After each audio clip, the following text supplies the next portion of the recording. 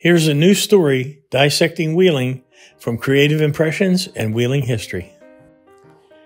You know, I don't know where I got this picture. I don't know who these people are, but I wanted to show this because this is McColloch Street, and there's the Leap Bar behind them. And you're probably looking north, kind of north. Boy, it would be great if someone recognized these people and could tell us a little more about it. But I'm almost positive this is McColloch Street and that Leap Bar. I've heard a lot about it over the years.